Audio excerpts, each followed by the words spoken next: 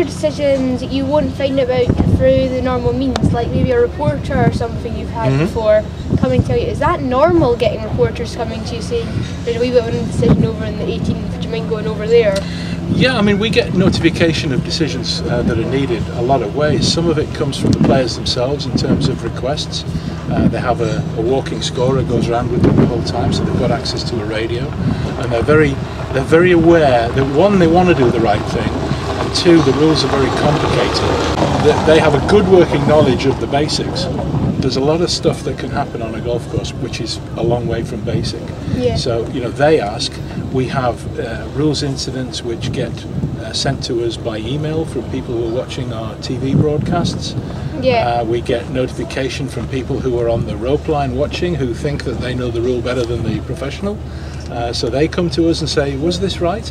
And you know, most times it is. The pros got it absolutely spot on. So there's a variety of ways that these things come to us. The point is, when it gets to us, we have to investigate all of them. You know, we can't afford to say, well, we're not going to investigate this. Yeah. Or, you know, we have to investigate all. A lot of them are wild goose chases, but you're right. We get notifications lots of different ways.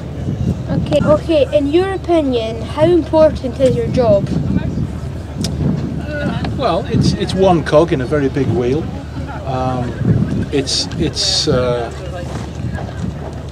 Every sport needs to have a referee, an umpire, an arbiter of some sort.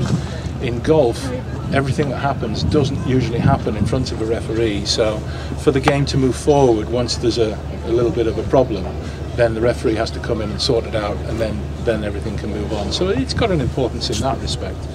But it's a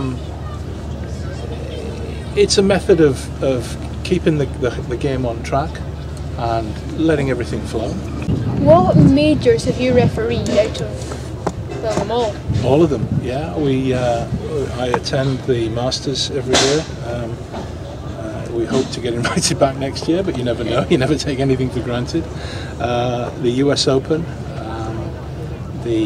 obviously the Open Championship. We have a very strong relationship with the RNA, and they ask us to go and help them there. And similarly, the PGA of America, who are our partners in the Ryder Cup. My colleague John Paramore and I go over for the US PGA every year. And then on top of that, we have the World Golf Championships, which JP and I split. So he goes to a couple of them and I go to a couple. And then the President's Cup, one year John will go. I'm going at the back end of this year to the match in Ohio. Well, what's been the toughest decision you've had to make? The toughest? Well, the two situations I had with Podrick were not difficult rules-wise, but difficult to deal with because they both involved disqualifications, unfortunately. But I think the hardest, it's always hard when you have to disqualify somebody. I think the hardest one was a chap who had just got his card at the qualifying school, and his playing partners didn't think he'd got something right on the golf course, and when we investigated it, we kind of agreed, so that led to a disqualification. Unfortunately, that was the final round, and it meant the difference between he was going to be playing within the tour and not, and that was quite difficult. Yeah, that would have been hard. Well, you could see, you know, the guy had put so much effort into 6 rounds of golf and probably 4, 5, 6 rounds of qualifying prior to that, and right at the very final hurdle, it all fell apart, and you know, that was tough to see. Well, thank you. It's been a pleasure speaking to you. Ross, thank you. Good luck, and thanks for talking to me. Okay.